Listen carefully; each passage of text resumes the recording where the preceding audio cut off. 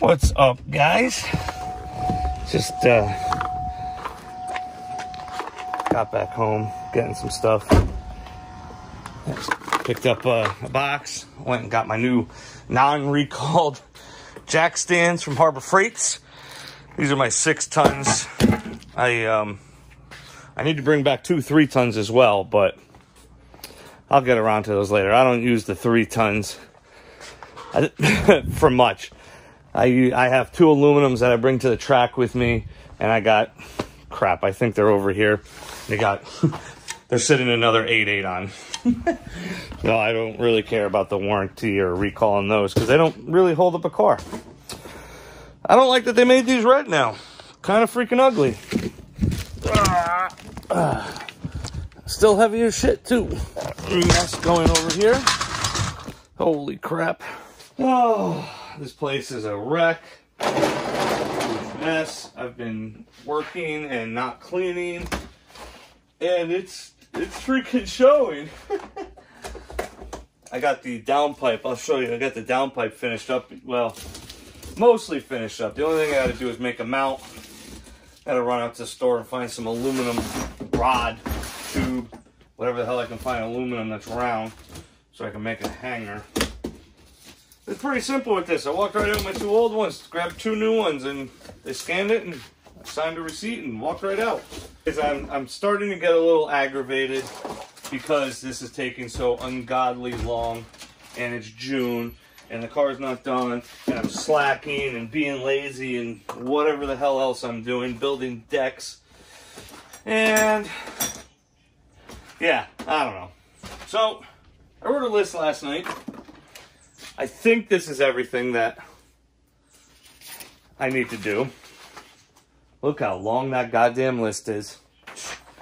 And what kills me is it's not a lot of big stuff. It's all little crap that I just need to do. And most of this stuff is, you know, 85, 75, 80% done. I just needed to finish it. Like, ground the engine. Ran the cable from the battery to the firewall connector. I gotta make engine side grounds. I didn't have any, I ran out of fucking fittings. So I went and picked those up today so we can finish that. Yes, everything's still a mess here.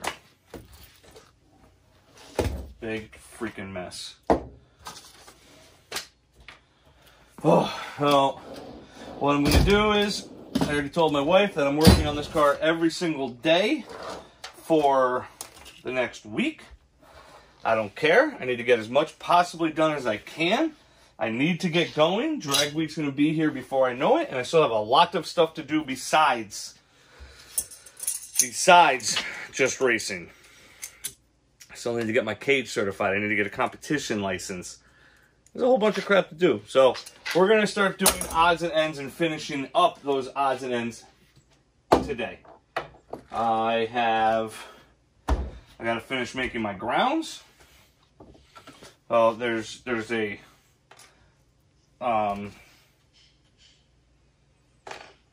junction fitting thing on the firewall that goes to the battery that I ran.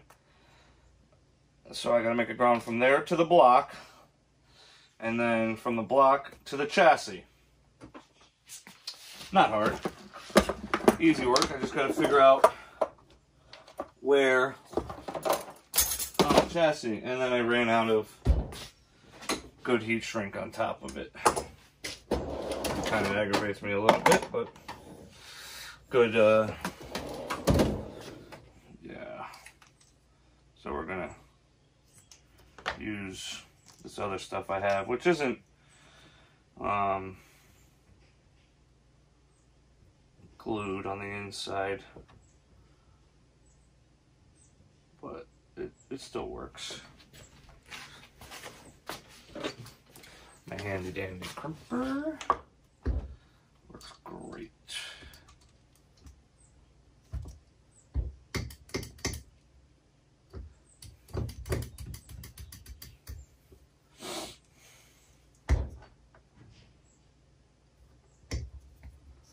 should put this thing in my goddamn vise. That would really make it simple, huh?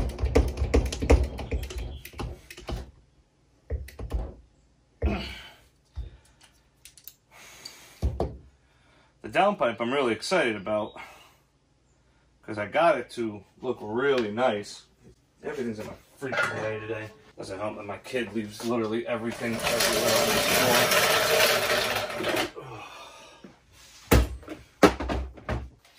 And we'll get this up on the stud, length cut. That's why I order like 30, 40, 50 feet of this so I have enough extra. Let me show you the ground system, but it's hard to see. You can see them bolted to the block right there.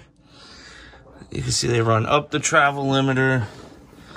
One goes to the travel limiter right here, which is welded to, sorry about the light, welded to the frame. I just ground the paint off and bolted it, and that one goes straight to the battery right there. I think I gotta loosen this, and might not be enough slack in that.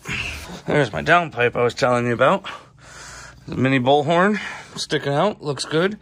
I had this trim ring I had made for another car. Pretty slick. I just had to modify it a little bit. And I gotta make a hanger so this doesn't move around. But it's V-banded right there. So if I want to take the bumper off, because bumper's quick connected on each side with Zeus fasteners. These are the wrong size. They're a little too short and tight. You know, I just come in here, whip this bolt off, and this is a quick release one. Okay, with a little flipper. Just flip it off, take the tip off, move the bumper, bing, bang, boom, good to go. I just gotta make a hanger for it off of this. Well, crossed off the grounds, yes. Now we are also in the middle of the parachute cable. Now, if you remember, I was using, I had a regular parachute handle in there before, but now I've upgraded to a CO2 system, CO2 release from Motion Raceworks, and it comes with a new cable, which, you know, is a lot longer than what a Foxbody is needed. I have the cable ran, it's all bolted up on the bracket, on the handle. It's run through the trunk off to the side where I think it'll be fine and all right. No issues. You know, I could just put a gym jammy over there. I actually might loosen this up just a touch and give it like like an inch of slack into the cab, because I don't think that battery is going to stick out as far as this one is. I'd like to be able to just make a tab for it. There, that seems like it would be about right. You know, get this thing run all the way before you go to cut this, because there ain't no adding it back on once you cut it. I have the Motion Raceworks cable holder bolted to the side of the chute mounts. It's actually a really nice piece. It's designed for their chute mounts. This is a Team Z chute mount, but I just bent the metal a little bit to get it to fit the backside. No big deal, works perfect. So we got to cut this because it's not going to be all the way out and around. So we got to put our parachute back in. All right, let's put the chute in. I'm gonna go find it.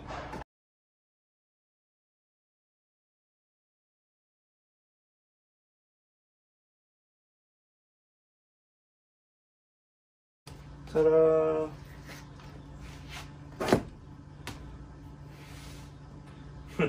Here's a piece of advice that I did it myself again. I always try to put the pin, this pull pin, opposite of your cable. So when you go to pull the pin out, you actually accidentally don't pull the cable with it. So put it in from the other side. So you want obviously the cable to be out, however X far.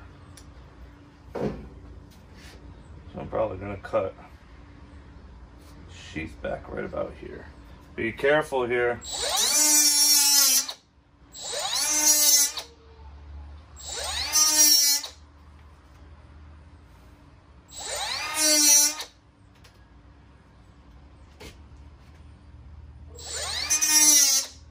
Don't take much.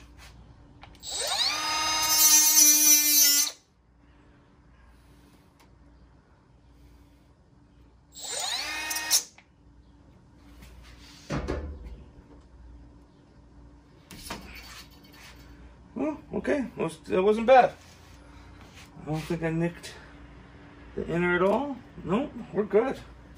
The motion cable really doesn't extend.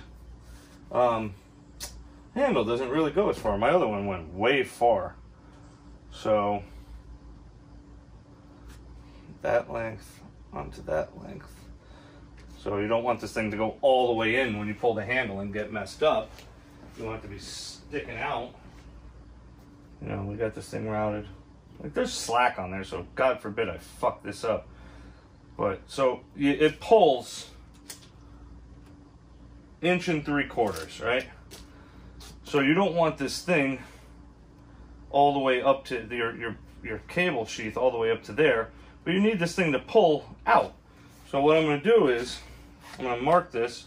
So this will come around the bag like this. I'll put it, so that's probably how that's going to sit, like, you know. And you have 1 3/4 inches to pull this out. So if this was your sheath, you have 1 3/4 inches from here. You don't want that. So, but I don't like to have it right on the edge, because God forbid you fucking shake the tires, you know, falls right out. I like to have it out like, I'd say 1/2 inch, but I think that's too much. Yeah, maybe 1/2 inch out. Somewhere give or take there. So we're gonna mark that and pull the handle before cutting it.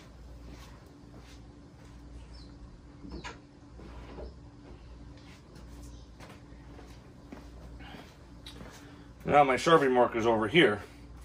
Kind of rubbed off, but you can still see it. It's right there. So it'll pull out just fine. Now you can cut it at that Sharpie mark. All right, I hooked up the air. Gonna give it some power. And we'll go hit the button and see if it works. See if I wired everything correctly. Well, it worked. Pretty freaking cool. That makes life a lot easier, huh?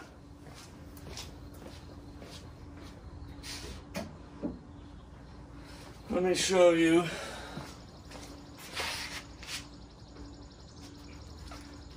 The in-car video.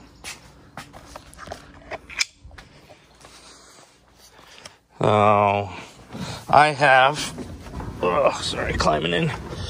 CO2 is just sitting on the floor because I haven't figured out where to mount it yet, where I can access it easily. I have, here's the system up here. There's the handle, the cable, the plunger thing, and you can see the, I don't know if you can see it, there's a MAC valve right here with the air hose and everything. But this is, don't mind the labeling. It's mislabeled. I put them in the wrong spot, so I gotta strip the label. But this is, it turns the solenoid on for the parachute. So if it's off, technically it shouldn't fire. Nada.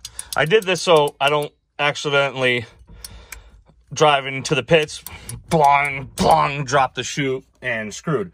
So, on, button,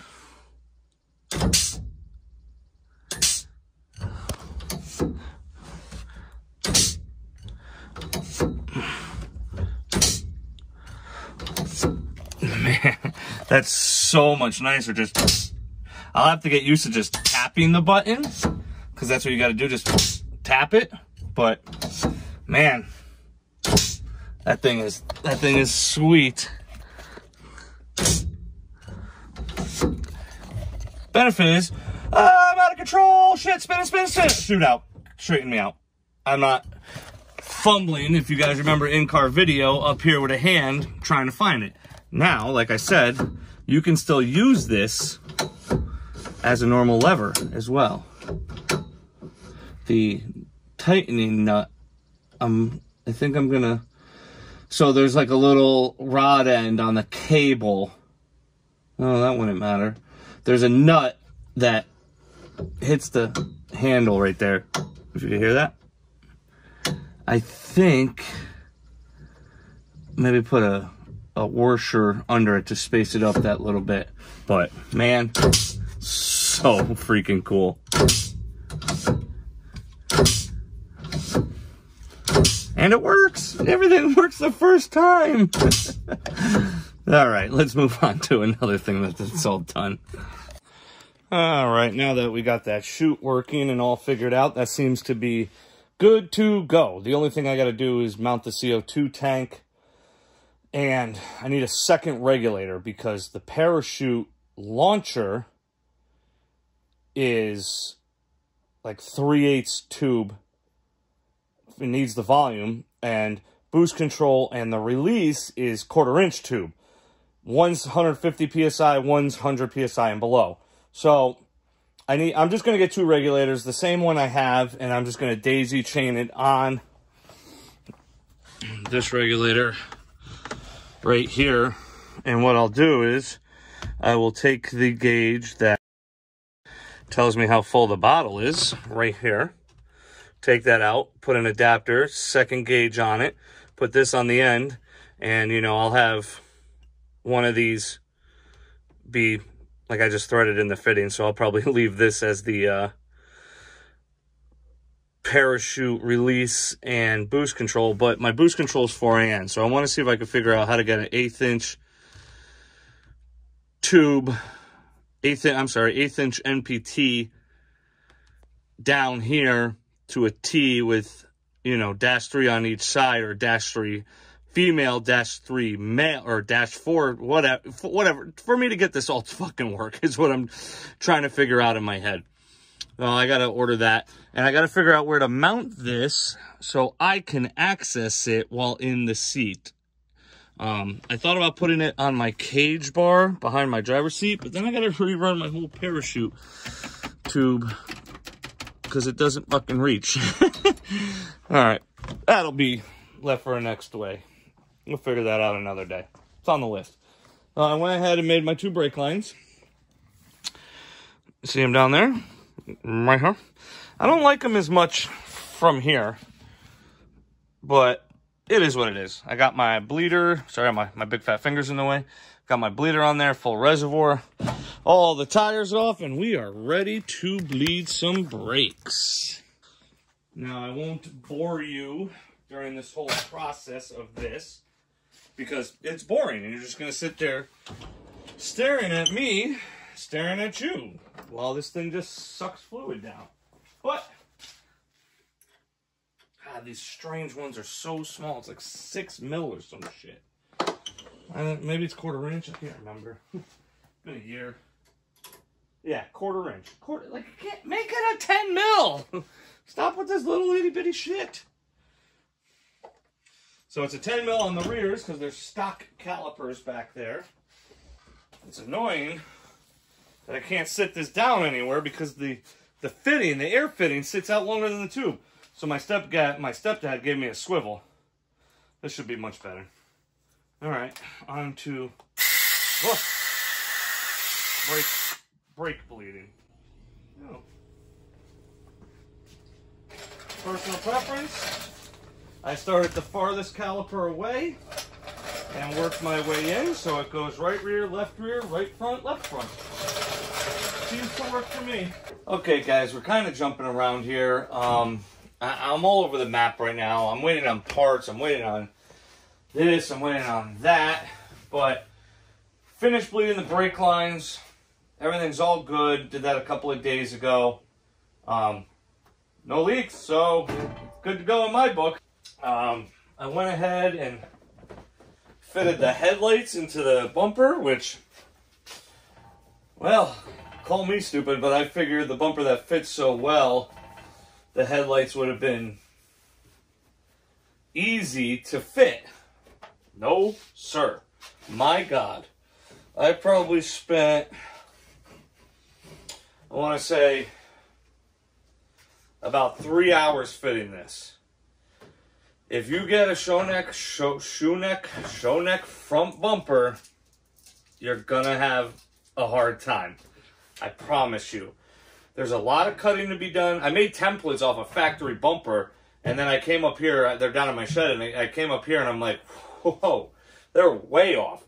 I had to trim a lot. I'll show you. Oh, I had to trim, if you can see the black plastic piece, I had to trim that to get it to fit all in the corners. This head, don't mind this headlights, it's not adjusted. This I had to trim on this one, I mean on both of them, but on this lens I had to trim. You could see how much I had to cut out to fit the factory adjuster bracket. It's not the prettiest thing in the world, but they're in there. It's a lot of trimming. It doesn't look terrible. They're still not lined up 100%, but I'm not going to go through getting them 100% perfect when they still all need to come out and the bumper get painted. I got to figure out this one. This is bothering the crap out of me. We'll worry about that when it gets painted. I've been just hammering this thing the past week and a half. Hammering it. I wanted to fire it up today, but if anybody was here last year around this time, they remember how many curses I had and how many problems I had to get it started. Well, we're back again to it.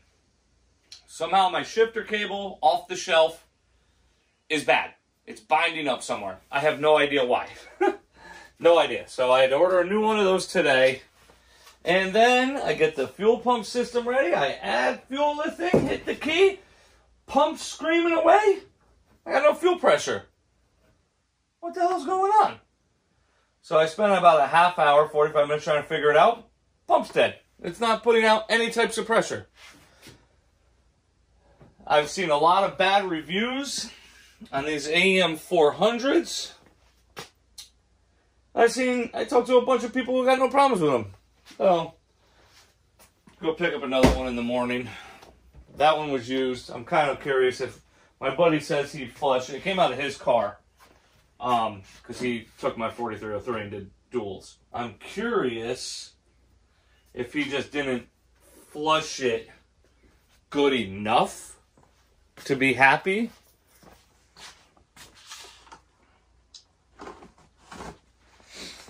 You know, flush all the ethanol out of it for it to be okay with itself. Okay with itself, yeah. Just annoying because I don't have the best setup in the back, and it made it kind of a nightmare to get out. I had to pull the radiator back out. That's the only downfall to this system that I have in the back, is that the radiator is so large that it blocks pretty much anything. That is what it is. At least it's not cooling, it's just water. I mean, there was nothing in it anyway. But, guys, get in the garage, put on your AC. Today's not so bad, the humidity is okay, but I've had the AC on the past couple of days. Grab some tools, grab a cold beer, get to work on your hot rods. Have a good night.